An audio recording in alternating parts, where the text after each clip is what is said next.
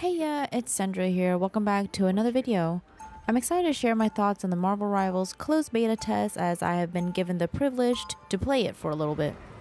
As a Marvel fan, I thoroughly enjoyed my time playtesting this game and of course had some fun doing so. First, I wanted to give my genuine thoughts while playing this game. Oh, and in case you don't know, I stream Marvel Rivals, Overwatch, and some variety nightly on twitch.tv/Cendriel. Hope to see you there.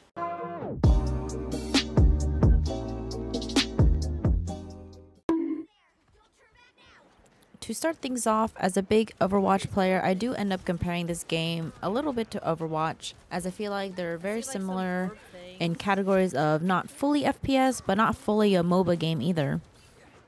I will say my favorite thing about Marvel Rivals so far are the screaming goats on the escort map. I hope they keep them. On top with my opinion about the maps, the breakables is a very interesting concept. I felt like they have not made any gameplay difficult in any way. No intense frame drops were experienced either as things break. However, it did make LOSing ults like Scarlet, Witch, Diva Bomb a bit more difficult as it was hard to see if I was safe or not.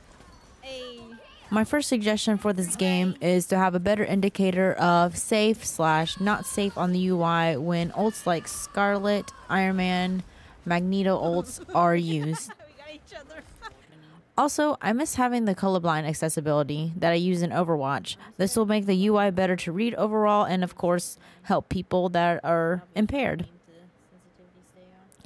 Something else that I've experienced that was a bit troubling is that some audio cues were not accurate. It's sometimes hard to tell if an enemy was behind you because bullet sounds and footsteps are not fully polished yet.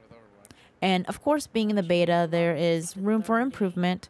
So I'm looking forward to seeing how that adjusts things. With an Overwatch 2 comparison, I do like how the scoreboard only shows kills, deaths, and assists. The scoreboard isn't cluttered by everyone's damage, healing amounts, etc.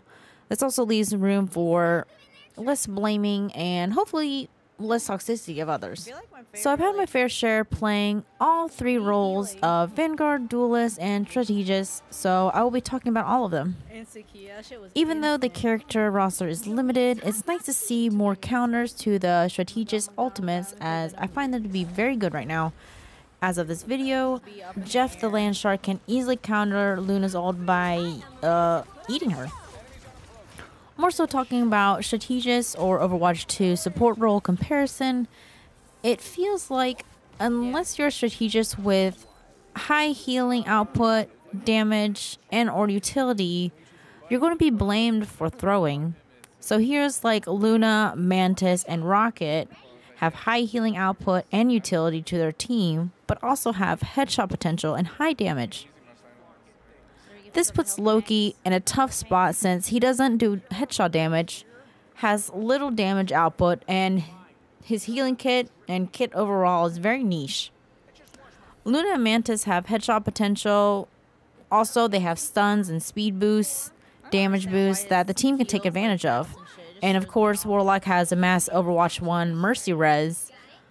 So when comparing to Loki, he just feels a little bit selfish as his utility only benefits the team to a certain extent. It seems like Loki's lack of kit is trying to balance out with his broken ultimate.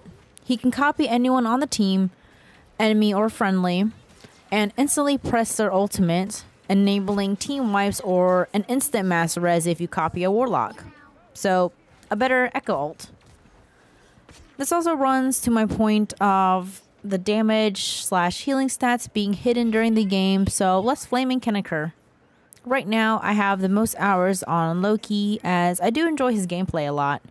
I love baiting tanks and then quickly teleporting to my clone and then going invisible to run away. But while I do this juke, our team lacks healing, so I have to remember to get back to my team as quickly as possible. Moving on to the Vanguard or tank role in Overwatch 2, I've noticed somewhat of double shield coming back with Magneto and Doctor Strange. With more flying duelists, this of course can get countered. More on that later. I've noticed myself liking heroes with high mobility in this game, so Venom was my first tank that I wanted to try. And also he was just released with his closed beta. Right now he seems kind of broken with his instant extra health skill he has, but a lot of heroes seem broken overall.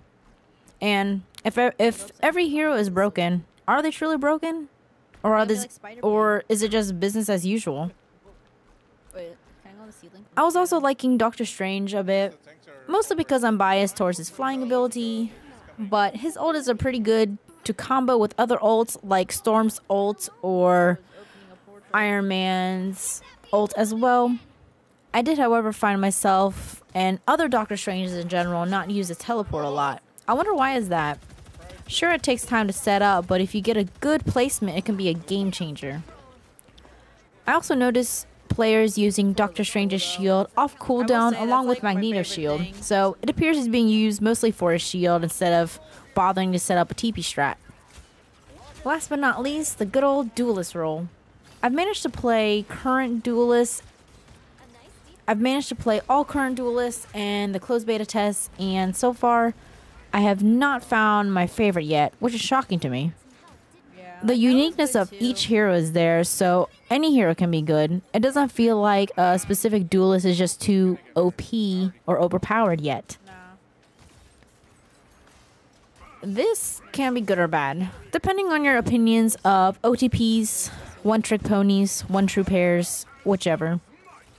Starting off with heroes like Hela and Namor, they both basically play similarly with how the projectiles do headshot damage and the delivery of each bullet.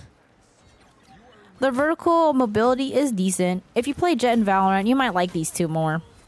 With Namor, they have a getaway skill to help them survive a little bit. Same thing with Hela. And both of their ults do decent damage. And if you come from an FPS game and can land those headshots, I highly recommend these two. Moving on to the flyers, Iron Man and Storm and maybe a little bit of Star-Lord. I ended up liking Iron Man and Storm because their flying ability is very good for getting behind Vanguard tanks with shield and for flanking. Both ults do decent damage and there aren't much threats when you fly out of range, but this also means you get out of range of your healers. But you won't really be shot down unless there's a Punisher. Soldier 76 fans, rejoice because we have another gunner in this game.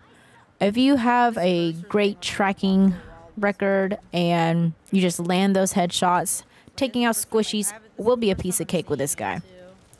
His ult is also very good for bursting down tanks, and you just basically turn into a Bastion too with your skill.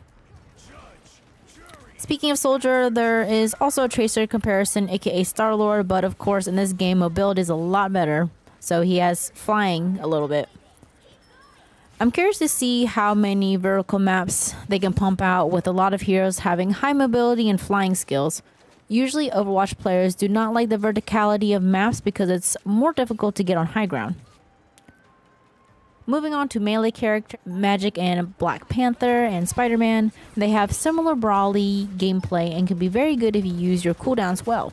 Basically, you will have to dive in and skill out or risk being surrounded and getting eliminated. Of course, we can't forget about Scarlet Witch, the DPS Moira in the game. I've also had fun playing her, as you can get some air with your shift and slow fall and do damage from above. This makes picking off strategics in the back kinda easy, but not entirely, of course. In general, each hero has a unique kit, and perhaps the way you use it is up to you. What if I'm flanking with Scarlet/Hela or diving in as Panther or Magic? All of the playstyles are very fun. Perhaps this is why I've not decided to one-trick anyone in specific yet. I'm interested to see how and which brawler heroes can counteract with the heroes that have flying abilities. Spider-Man appears to be the biggest counter for flying heroes since he can slingshot himself to one. There's also a lot of potential for a closed beta test when it comes to adding to the hero roster, so I'm interested to see who they add in the future.